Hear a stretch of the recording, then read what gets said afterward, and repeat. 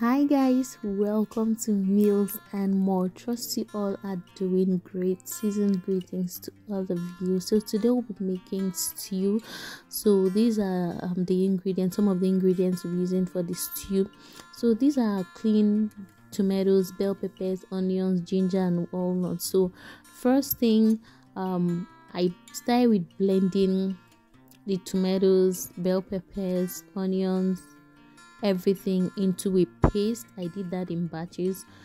Then after doing that, I emptied it into a pot, a clean pot, and then I went in with paprika, a little paprika, but this is optional guys.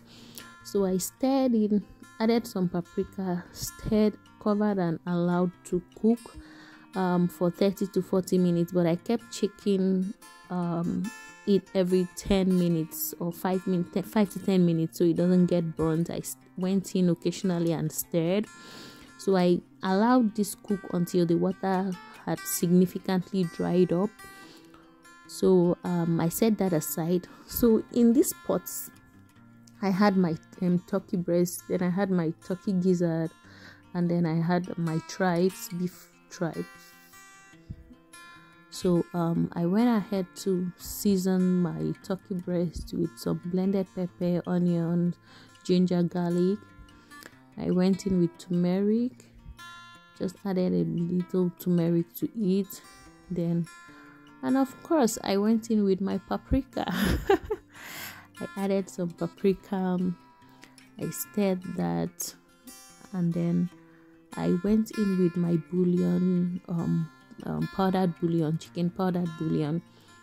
Added a little, about a teaspoon, added pinch of clove powder, and then finally I went in with my salt, 1 teaspoon of salt, and then I had to stir it. So the water you see in there is from the chicken, like the chicken breast. I didn't add any water, so I allowed this cook for 10 minutes on medium heat because the turkey was tender. And in a separate pot I added oil, made sure it heated up. Then I started putting in the turkey breast. I did some deep frying, fried it until it became golden brown like this, and then I took it out, fried the second batch until I finished frying all the turkey breasts.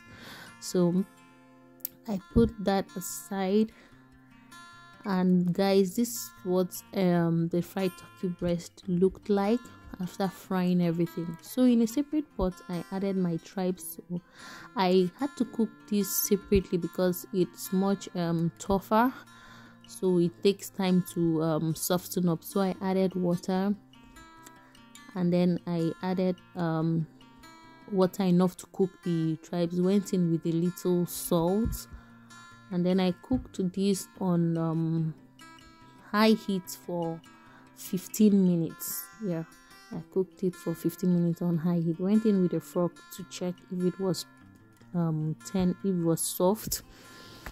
Yeah, at this point it was ready, so I used a spoon to strain it out of the water, put it in a separate plate, and rinsed it. So in the same pot, I washed the same pot, emptied my gizzard, turkey gizzard into it.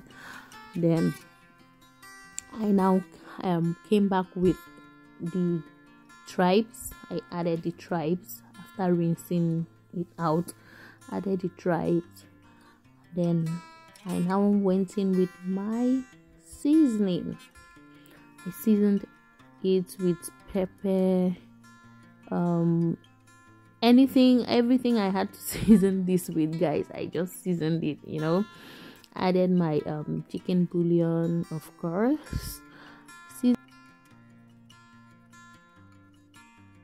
After adding the chicken bouillon, I went in with turmeric powder, just added a little, then went in with my cloves, powdered clove, just a pinch, covered that, and I didn't add any water. I just allowed the water itself the meat itself to boil rather.